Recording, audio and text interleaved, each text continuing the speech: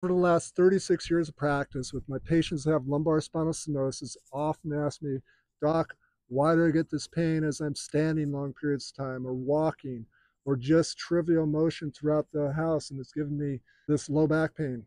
And really there's several different reasons, but it starts with the number one cause of lumbar spinal stenosis is osteoarthritis from an injury years ago that was left uncorrected. And not knowing that it hasn't been corrected and using poor body mechanics and postures through the years of as you're moving around the house and working, and that will create chronic damage, and they'll create structural and functional weaknesses and imbalances until eventually that straw will break the camel's back, and all of a sudden you get this pain as you're walking or pain as you're standing long periods of time, or just the normal things that you normally did throughout the house, around your yard and so forth, you get pain. The goal of this video is to give you the 3 best and safest core abdominal exercises that you can use for lumbar spinal stenosis, and it's based off of Stuart McGill's work. This is that will stabilize the spine, make it super stiff and prevent any micro motion of the spine as you're moving around throughout the day. So those micro movements means that the spine is not being stabilized, and it'll irritate the nerves and it'll create that pain of lumbar spinal stenosis. Also, what you want to be able to do is develop that muscular endurance for your posture so you can allow yourself to be more effective with no pain throughout the day. So it's important that you talk to your healthcare provider before you start any of these type of activities or recommendations to make sure it's right for you. So you want to stop any type of unnecessary, unsafe type of exercises that you may be doing for your core and just practice the ones that we're talking about. Number 1, you don't want to do straight-legged or bent-legged type of sit-ups. Number 2, you don't want to be doing any type of straight leg raised type of exercises. Both of those activate the psoas muscle, which connects the lumbar spine. That creates a lot of compressive forces, which will throw you into pain if you have lumbar spinal stenosis. Number 3 is avoid the traditional type of extension exercise like Superman, because that creates a lot of unnecessary compressive forces through the spine, especially for lumbar spinal stenosis. We don't want that at this point. So these 3 exercises that we're going to talk about are the safest and the best to develop the core. And we talk about the core, it's going to be the front part, the abdominal area, the sides, the back. It's also going to hit the diaphragm and the pelvic floor muscles. The first one is going to be the abdominal curl up. And with the abdominal curl up, for myself, this one I always would work first because I like to open up the back of the spine where the stenosis is narrowed. You want to make that hole a little bit larger, so by flexing the spine a little bit forward, by contracting the abdominal muscles and bracing it, it opens up those channels, it relieves some of the nerve pressure, and allows that area to desensitize and rest. So with the abdominal curl up, you want to bend your knees. You want to brace the abdominals. You take a deep breath and you can hold that and then brace like someone's hitting you in the stomach, and you're going to initially flatten out the lumbar spine, so you're pressing your back into the table. You want to lift your head up off the table. It's important to put the tongue to the roof of your mouth. It'll help support the deep cervical muscles. So you keep your head in neutral position, lift up about an inch here, compress, brace. You can reach, and we'll do a 10 count. And then relax. For the first set of these 3 exercises, we want to do a declining pyramid to where it's going to have six repetitions in the first set. Second set is going to be 4 repetitions. Third set is going to be 2. So it's going to be declining. Total of 12. So you want to brace abdominals, flatten out the back, reach up, hold for a 10 count, head off the table, tongue to the roof of your mouth, then relax. Brace abdominals. Lift the head up, tongue to the roof of your mouth, and relax.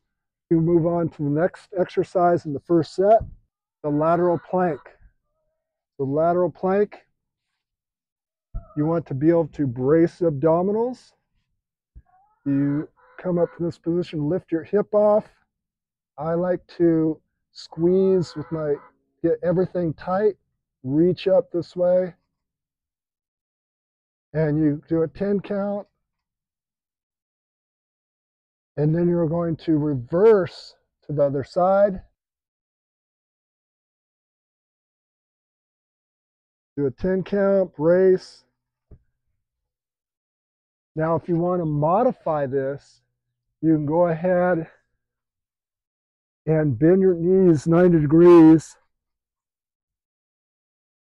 brace, press up into that, or with this opposite arm, press up, hold for a 10 count, relax. Or you can use another way that you can modify it or scale it is that you can lean against the wall and you can brace for a 10 count, relax, and switch it. The next exercise is going to be the bird dog. With the bird dog, it's really important that you brace. You do not want to get a lot of arching in by your leg way up in the air here.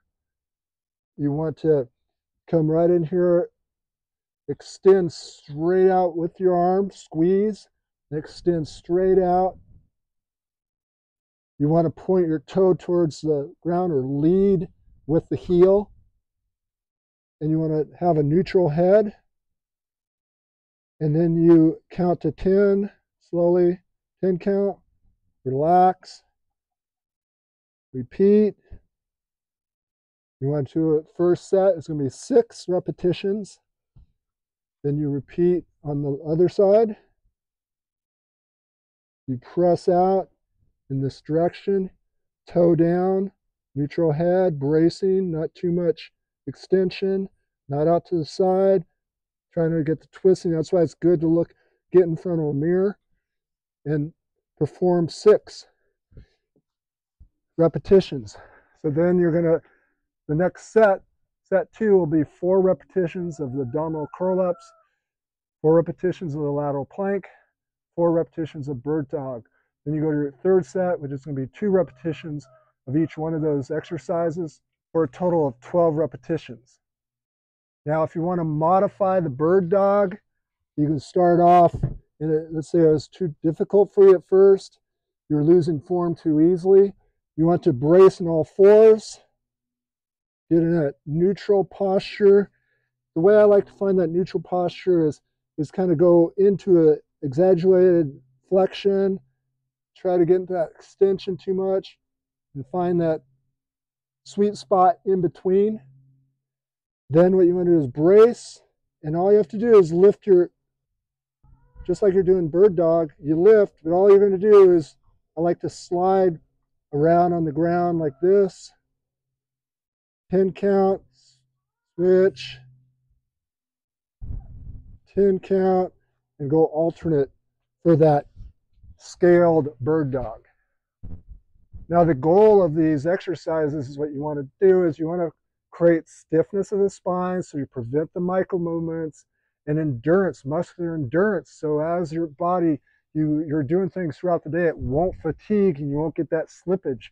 And it allows for better performance because you're going to be able to be stiff as you're pushing things around and less likely to get hurt with your daily activities.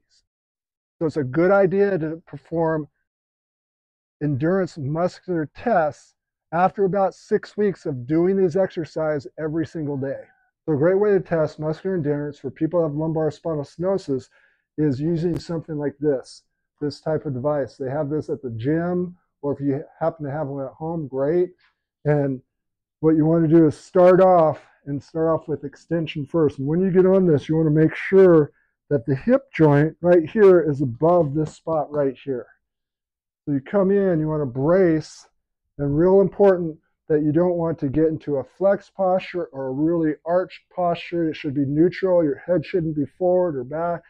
And you go ahead, get your phone, your timer, you get set, you brace, you press go, and you stay in that position until you break form. Could be a minute, could be 2 minutes. And then what you want to do is flip it over to test the front side. Get set. You want to make sure that it's not arching the back. You want to brace with the abdominals really well. You want to not keep your head forward like this. Come back, and you can just cross your arms and sit in this position until you lose form. You may feel yourself starting to arch your back. As soon as you feel that, then that's done. That means you've broken form, and that's the end of that test. It could be 30 seconds on one side, back could be a minute. You can see there's a difference in the strength from one side to the other. Then you want to test side to side. You get set. You brace yourself in neutral position so you're not flexed forward again. Cross your arms. Go right in this position, however long until you break form. Then you switch and do the other side. So once you finish your endurance muscle testing, write it down, take note. Then it gives you a record to where you can repeat it another 6 weeks and monitor your progress. Do the big 3 exercises that we spoke about every single day. Then you can couple this information in with the next video, which is getting your walking back with lumbar spinal stenosis.